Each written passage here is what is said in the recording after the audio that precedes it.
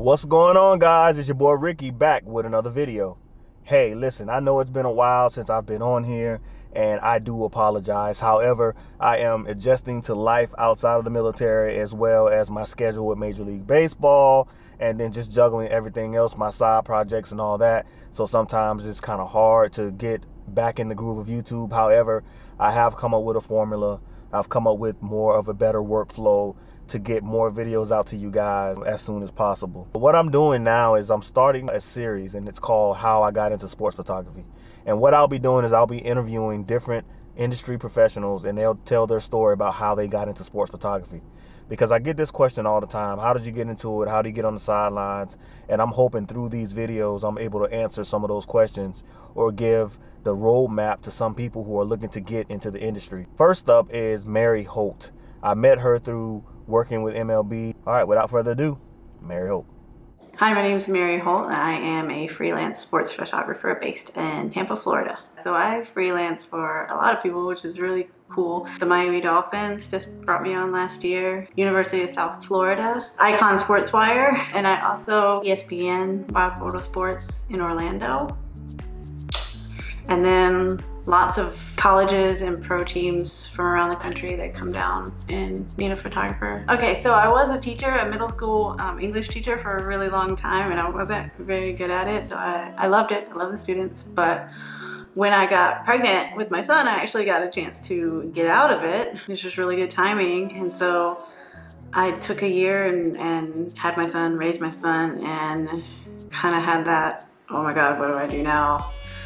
Moment. I knew I didn't want to go back in the classroom, and I just remembered how much I loved photography when I was little. I actually wanted to be a photographer or a writer for National Geographic. I bought a camera, started doing babies because I had a little nugget and he was cute and he had friends, and so I did them and branched out into weddings. Decided just to combine how good I was getting at photography with my love of sports. My friend actually, we were joking one day about how I should work for Disney as a photographer there. I was like, yeah, no, there's no way I would ever work for Disney. They wouldn't hire me. Well, then I just applied on a whim and they called me down. I flew down for an interview. I had one sports picture in my portfolio. I was actually had my baby in one arm, my camera in the other. I was leaning over the bullpen of a minor league team and got a cool picture, almost like I was levitating. The boss really liked it there at ESPN, and she brought me on. I learned a lot there, what it takes to make a good picture, what people are looking for as far as their pictures. Got a lot of exposure to a lot of different sports and activities,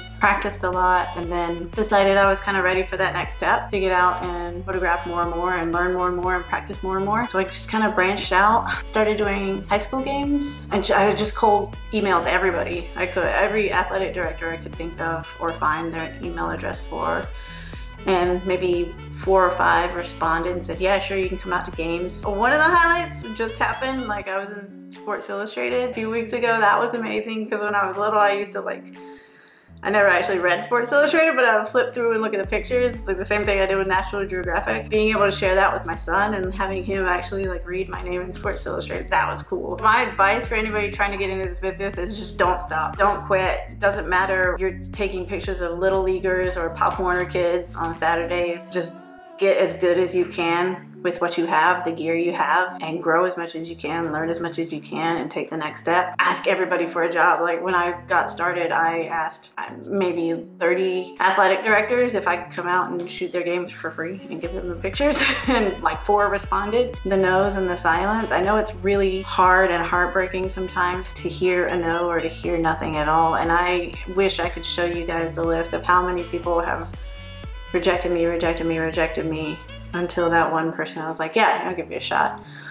Whether or not it was paid or free. Unfortunately, in this line of business, we all do a lot of free work. That's just the way it is, unfortunately, but you gotta grow somehow. You gotta get better somehow.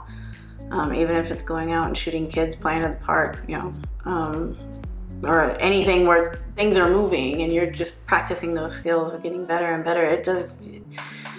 You don't have to shoot professional athletes to be a good photographer. You can do it with 4-year-old kids running around. But yeah, just don't stop, don't give up.